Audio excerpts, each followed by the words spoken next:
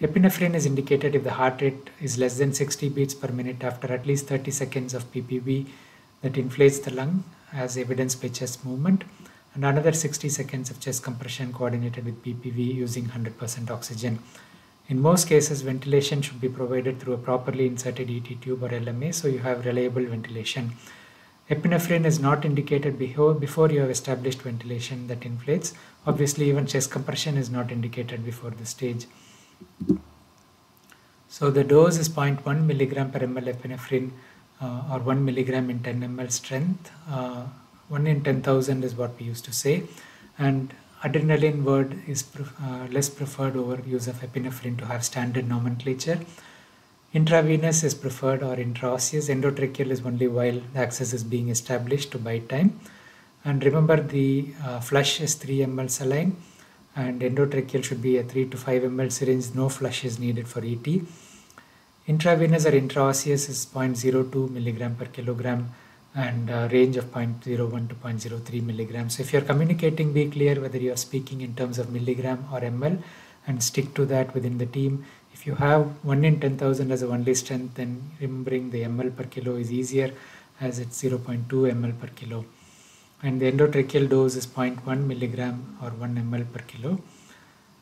So the dose when it is given intravenous should be as quickly as possible, flush with 3 ml normal saline and repeat every 3 minutes. So suppose you have given the first dose endotracheal and the baby continues to need chest compression.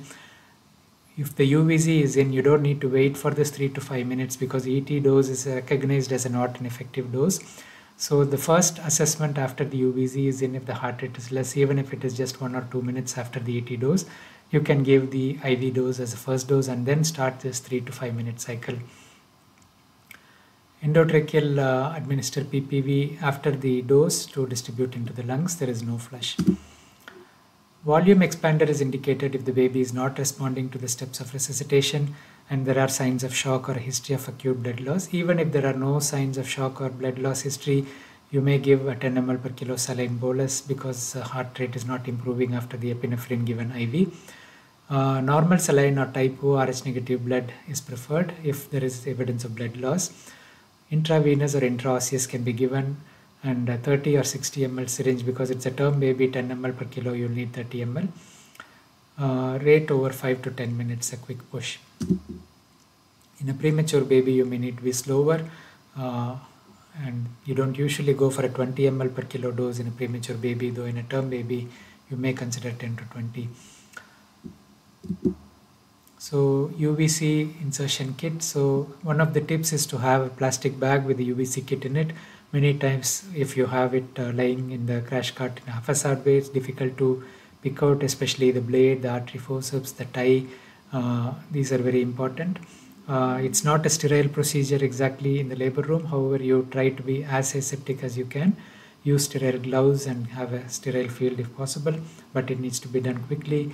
The depth of insertion is different in the labor room scenario as well. You don't aim to go to the typical position and you just need to insert 4 to 5 centimeter and get enough blood back. And then if you want to keep the UVC, again, you may need to reinsert it in a more sterile way in the NICU and with the appropriate depth measurement. Most of us have the intraosseous drill, which makes intraosseous placement very easy.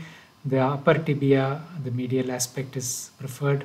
If you don't have option here due to any reason, you can consider the lower femur as an option as well.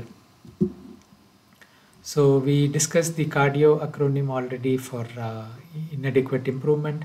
Then you also look at epinephrine dose, whether it was given intravenously and whether you have a line in place and whether there is an pneumothorax. You may need to call an urgent X-ray if there is inadequate response. So obviously these are babies where we are really stuck, where improvement is not happening despite the best